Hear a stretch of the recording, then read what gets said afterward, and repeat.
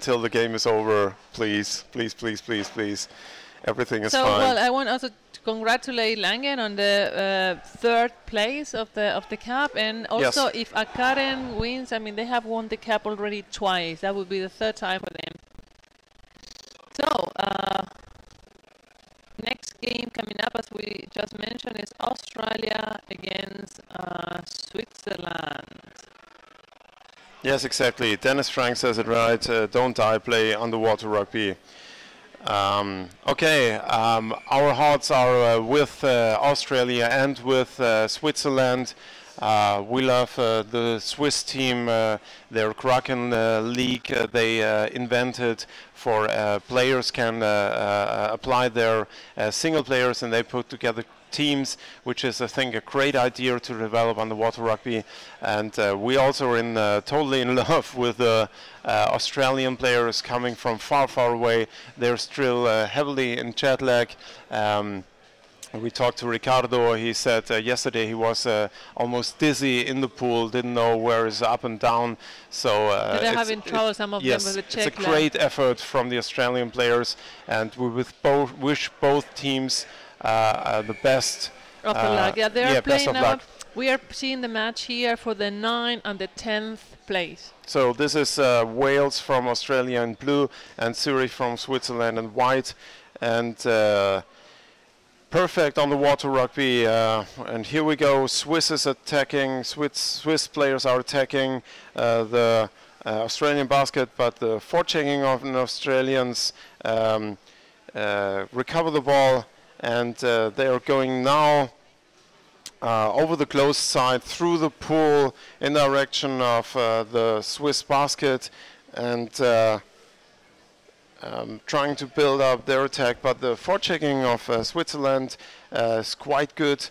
As you might know, in the Swiss team is Thorsten Stanchus, German player who is playing a lot with the Swiss team, and now the Swiss stopped the attack of Australia and recover the ball, but there's a heavy fighting one-on-one, and the ball was outside of the game area, and it's a free throw against Switzerland. So I think both teams are on the same level here again. And I couldn't tell which team has an advantage here. Australia coming in. There was the player on the open side didn't see the ball coming from his teammate on the closed side, and a Swiss player recovered it and is going for a counter attack, but stopped in their own half by the forechecking of Australia. They haven't even reached the middle of the pool yet, and are stopped heavily by the forechecking of Australia. Now they are through, but the player doesn't have enough air. He has to go up. It's going down again, coming on the goalie of Australia from above, already on the close side. And another Australian player Swiss player is waiting. So Switzerland is attacking the Australian basket. We have a cluster. The ball falls down. Still in the pool area of Australia, and they managed to break free, but as soon as they swam a little bit, they were under heavy attack by the Swiss players. It's the same game we saw before in the last two games. Heavy forechecking in the middle field, perfect underwater rugby. They stay down in the water. Almost all the players are down on the bottom, and they go heavy for each other and try to recover the ball and to have an advantage over the other team by doing a fast break. But it's almost impossible to do a fast break if the forechecking is that heavy here. A lot of players on the defense perimeters of both teams are extended right until the middle of the pool on the bottom. And now Australia is in the half of Switzerland, and they're taking their time building up their attack pattern to put pressure on the basket of the Australians. and they're coming from the open side, and the player from Australia has had a good starting point, but there was a call from the referee pushing without ball, and so the whole attack of Australia is interrupted, and Switzerland on their part have now a chance to go for the goal of Australia. Right now I have Tarkan with me. Hello Tarkan. Hello everybody. From the Turkish team, and players from Turkey are with us around us. So we're here in the game, Tarkan, of Australia against Switzerland. We just saw your game before. It was a very beautiful rugby you played there. We were just fascinated by the style in it. You could show it to other teams so they could learn how to play underwater rugby. Yeah, it was beautiful. Now we have hard pressure of the Swiss team pushing on the Australian basket, but the defense is quite up to it. Yeah, Swiss teams this season is looking more hard, more strong, more powerful. Welcome Tarkan here and the Turkish team. Hey. Hey everybody, it's so cool to have you with us. Thank you very much for playing this underwater rugby you do. Great to have you with us. Thank you. So Tarkan, yes, what do you think about this, these two teams? About Wales and Zurich? Yes. And I think Zurich, and how I say to you, looking more and powerful. Yes. But I believe the Wales can change anytime. Yes. It's suddenly everything. And also you know it, and one Turkish player is playing there in the Wales team. His name is Ekin Koç. Okay. He is also one of the best player in Turkey and a good attacker. Yes. And if he can find any opportunity, he can to score. He will score, yeah. Yeah. But it's, I think it's impressive to see Australia in their first international tournament and doing quite well. They are not overrun, they are self-reliant. You know what happened? Do you have any information about it? About Australia? I can tell you the story. Of Australia? Yeah, because some Turkish man, his name is Arthur Johnson Earls. Okay. And now he's living in the Australia, and he's beginning to do, first of all, he's helping to one team.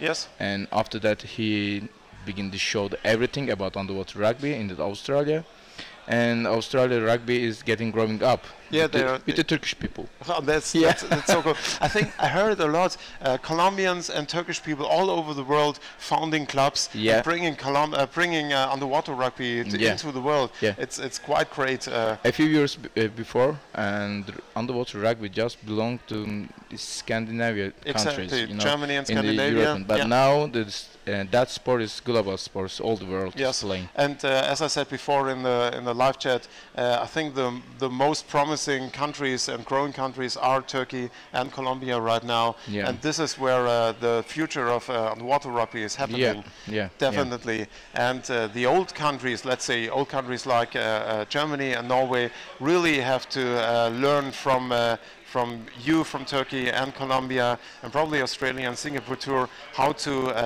organize and how to build the future of underwater rugby. It's a great thing you're doing, and thank you very much for it, Tarkan. You're welcome. So I think it's great to open up the world, and Ricardo told me, do you know Ricardo? He's a Colombian player playing for Australia. Yeah, in Australia, yes. Yeah, I know. And he told me Singapore wants to come to the Champions Cup next year. What, can you see that? What I told you? And now is probably his Ekin. Ah! What I say to you? What I say to you? So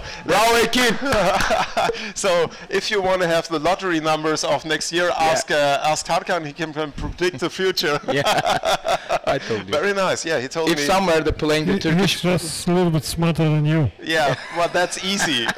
We know that this. Is what you said. But I will not disagree. Well, I have a high level of intelligence, but compared to Tarkan and you, Jörg, I'm just in the shadow. So Tarkan is really happy to have a player he knows, a Turkish player who scored in this game. And so it's 1-0 for Australia. And we have a timeout probably from Zurich. And let's see what's in the live chat. Okay, there's a question. Well, we stay in the game and we stay with the car. So Tarkan, tell us something about your club. You showed me yesterday. You showed me your my club's overview. Yeah. Overview of your teams. Yeah. And as I posted on Facebook, I couldn't believe what I saw there. It's just too many players. And you're sure you didn't double it? 200. Just double it by copy and paste? No, it's 200 players. Around, yeah. Wow. Just on the child. And on every age level. So Yeah. U15. Under 24, under 21, under 18, under 15, under 13, and the women, and then women main group, women under 21, under 18, under 15 is going on like this. It's really impressive, you in your club you're behind the organization. You do the actual club structuring and everything that is related to the teams. It's your thing you do. Yeah. Is it your main thing you do? Do you have another profession, or is it underwater rugby your? My profession is now underwater rugby. Wow. I'm earning money and I'm going on with my life with the underwater rugby right now. And So- actually, my profession is aquaculture engineer. Okay. But a few times I've tried to work in the fishery farm, but it's so boring, you know, with the fish. I'm diving, I'm checking the fish, but it's not funny. You stay in the water, so you stay in the water, but you're playing underwater rugby now. Yeah. Very interesting. Probably after this game we have 20 seconds, 25 seconds left in this first half here of this, Australia against Switzerland. Look, again is coming. And the time is ticking, and this is, I think both teams are quite on the same level, but Australia now has the advantage to go into the second half with a 1-0. Actually, Zurich clubs is coming all tournaments, and Zurich Yes. has got a lot of experience than Yes. To the Australian teams. But And they have even have two German players. Thorsten Stanchus is playing yes, with it's Zurich. also Thorsten is so nice player and so nice coach. Yes. He's so nice guy. I love him. Yeah, he's very experienced and he's Yeah. really funny. Yeah. But what I told you, if there is even one Turkish player into some team, can be happened anytime. Yes, yeah, absolutely. Always good for a surprise, Turkish players in the game. So, Tarkan, back to your club and the way you work. We know, for example, in Colombia, the coaches are paid by the club. Yeah. So they get money from the players who pay the club and the pool times. How do you structure your coaches and the way the teams are coached and your work? Yeah, actually, we are finding this money from the small players. Okay. All parents should to pay the money into our club, Okay. and we have the budget, and actually we are paying so big money for the pool. Oh, really? Yes, using the pool because every day, and around 4 or 5 hours or 6 hours every day. You have a each pool time every yes, day, 5 to 6 hours. Yeah. Wow. Okay. 5 or 6 hours. Okay. And therefore we are paying so big money, around 5,000 euro every month. Every month? Every month, yeah. You're kidding me? No, I'm seriously. Around 5,000 euros we are paying for To have Pool. the pool time. yeah. Underwater Rugby World, do you listen to this? We know that Australia is paying $100 a month or for pool time, but $5,000 Yeah. a month for your pool time, that's a lot of money. Yeah, that's a lot of money. Therefore we are working so much. Therefore we have so big family and Yes. so much. So you're Players. supported by the base of your team, Yeah. and they raise the money so you can pay the pool time. Yeah. Do you also pay your coaches, or do they? Yeah, I'm paying also coaches who are helping to me. Yes. The last year, for example, Merter, Hakan, and a few more players that work with me as a trainer. Yes. I paid them, and also this season I'm paying to them also Hakan and Merter Okay. as a head coach in my main team. Now it's Hakan is head coach into our club. Okay. Wow.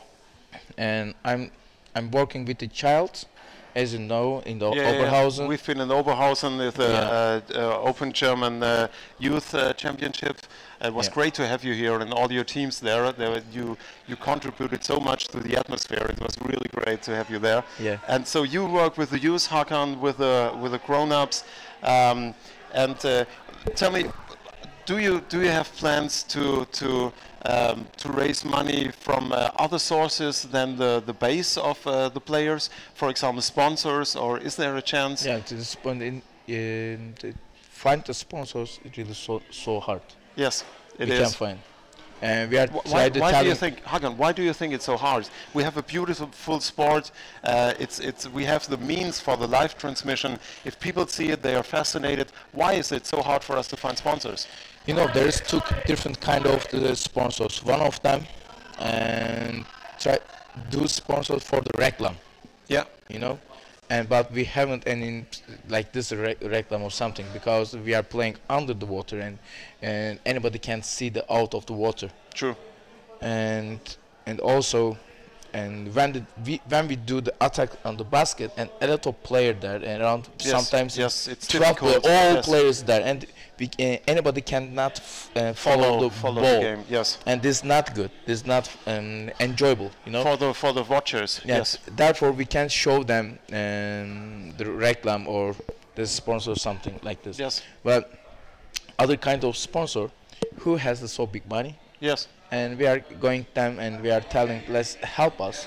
Maybe they not pay the all our budget, but they give the small money and they are helping like this. Yes, it is difficult. I think with the live stream we have here on the EuroLeague, we do a big step to open up underwater rugby for the public. And I also think, and I'm working on it, the comments we do here are explaining the game to the people watching. Because if you're not an underwater rugby player, it's difficult to follow this game.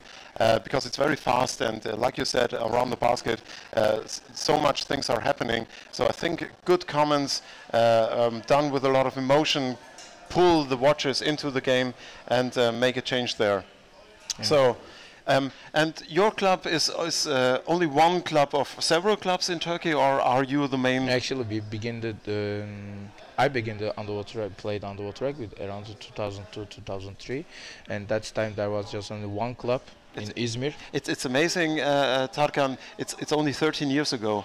Yeah. And what you did. Yeah. It's amazing. You know that. Yeah. Okay, you know and that. Actually, I began to play 2003, and we went with the national team in the Bari 2007. Yeah. And in this year, my university finished and I began to work in university as a pool manager, and that's time I got a lot of opportunity that I used it, and I did the university club, and a few years later we were champion in Turkey national championship. Yes.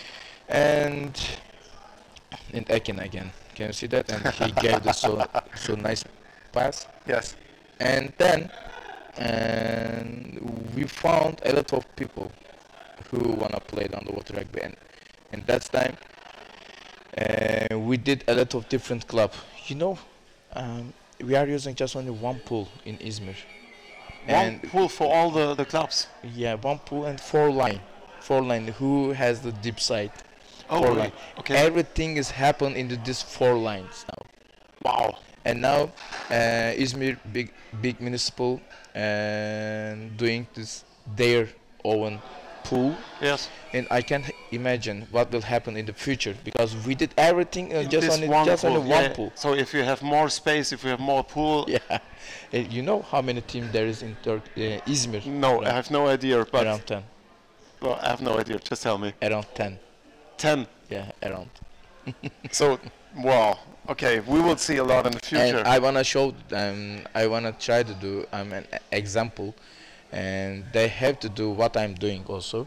Yeah. If they do like this, if somebody can earn the money from the underwater Yes. rugby, they begin to do like a profession. Yes. And that's time is underwater rugby and growing up. Every day is growing up. So this is a really nice system you do there. How is it that Izmir is so strong in Aiken underwater? again. Aiken again here. Ah. Yeah, we will see. Whoa, Aiken, hide Aiken.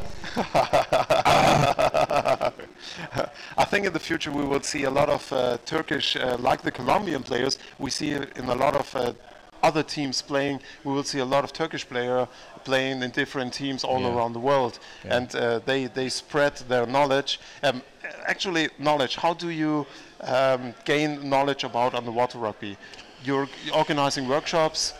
But the style you play is very good. I can't tell first of all about me, and I begin to play underwater rugby with Mr. Levent Çavuş, and he's the really nice guy and a great guy, and this is so important for us in Turkey. Okay. And then when I separated my team and when I did our club, and we watched the whole game. But we're not just only following the game. I'm telling also to my club players, the young players, when we begin to watch the games, first of all we find to one team which numbers playing goalkeeper, which numbers playing the defender, which numbers playing the forward. You look for the best players. Yeah, just only one team. For example, first of all we have to begin to watch just only blue team. Okay. And I'm giving the homework to my players. Really? Yeah. With the I say videos this YouTube games you have to watch, and next training you have to bring to me which number play the goalkeeper, which number play the defender, which number play the attacker. And then second homework I said what they are doing the defense position. Okay. And another homework what they are doing when they did attack. Wow. Okay. And actually we did like this, but 2011 when we go to Helsinki for World Championship, and we met with Stefan Jankdal, and we talked so much and he helped us, and then I called him and I said I can pay your flight tickets and you can come over Turkey and you can stay with me, you can eat with me. And he came and he helped us around 10 days. Okay. And in that time we were champion. And as a was a big knowledge push. Yeah. Yeah. And then also I invited Thorsten one time in Izmir. And then last year I did a so big summer camp in UWR, Mikel, Erika, Anne-Sophie, and all the best players came. And yes, last summer also I did again one more time. And that time we are sharing all knowledge. Yes, yes. So you pool the knowledge, you use it for you, but you also share it with the others. And my team, and that's the important point, is condition. And all new beginners should to swim so much. Okay. Because I'm telling all time just on one important point. If we do the tactics, we need two important points. One, condition, other one is technique. Yeah. If you haven't any individual technique, that's about that's meaning is holding the ball, keeping molded, the good passing. If you haven't individual tactics, and if you haven't the condition, we can't do the team tactics. Exactly, that's the next step then. Yes, but that's the base. For example, we are doing together the tactics, and I said let's go to Wolf and stay lie the basket under the basket. I will bring to you the ball. Yes. If I haven't the condition, or if you haven't any enough I cannot condition, wait long enough. You can't wait to make that. Yeah. If I haven't the individual techniques, I can't bring the ball. I can't give the pass. Therefore, this and our trainings is depends on this two basic factors. Okay. First of all, we are beginning to condition, and after that techniques. Then, of course, they have to feel enjoyable in the underwater rugby. Therefore, ending the training, we are giving the ball. They are trying to play the game or something like this. Yeah, to have fun. Yeah, to have and fun. also my players so lucky because I'm giving so much time and attention to them. Therefore, Absolutely. for example, I'm preparing the international organization. I'm taking them and going out of the country, as you know, in Oberhausen like Yes, this. And next time, also we will come and with more club. Okay. Yeah. Wow, looking forward to that. And probably 2 under 21, 2 under 18, and 2 under 15 in even the women teams. And I'm planning around 6 or 8 different teams. I will come there. Wow. Wow. Next time I came around 45 players. And last time, I'm sorry, last time. Yeah, yeah. Do you remember? Yeah, they yeah, gave yeah, to me yeah. so big tents. Yeah, I know. No, you And next time probably I will come around 16 or 17 you stayed players. on the soccer field in really Yeah. big tents, and we were like a really big family. So what's interesting for me too, how do you acquire new players, young players? How do they come to you? Actually, when I opened my club first Yeah. time, we began playing just only with 7 players. 7. 7. We begin the 7. I will come. We can meet it in the hostel. We begin the 7 players, and if somebody wanna do the new club, this the important point is they need first of all the main team. Okay. They should to show, and they can find friends or something, and they can do the main team, and after that they can bring to do, and they can try to find the child. For example, what I'm doing, we have the big pool in Izmir, Yeah. like a university pool, and they have a swimming course. When the end of the swimming course, I'm giving them my paper about the club, all Okay. parents, Okay. and I'm showing the what I'm doing, where we are going out of the country, what we are doing. Winning tournaments Yes. and then everything. Yeah. And then parents, oh, okay, my son can do underwater rugby. But you know what's important point? We are not just only trainer. We are like a life coach. Yes, I understand. And we caring them about their food, their sleep, their school. Yeah.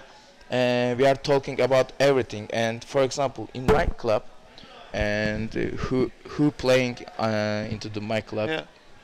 they have to take all lessons 80% successful. Wow. Yeah, this rules into Yes. my team. Okay. Wow.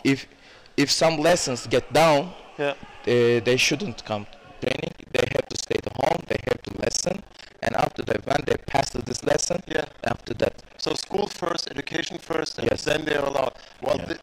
that's a broad spectrum you have, and Yes. it's more like a bigger extension of a family you're doing there. yes, you know why?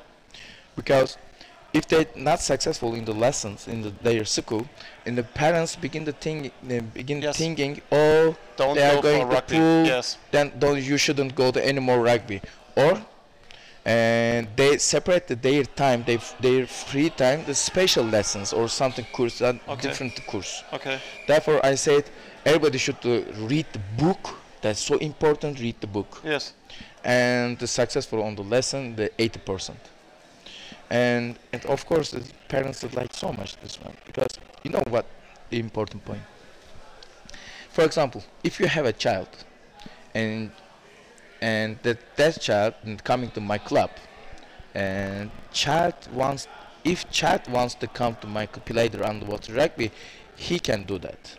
Not your pressure or not my pressure. Yeah. This is so important. Yes. Yes. And this is the law, and I'm just using that's law.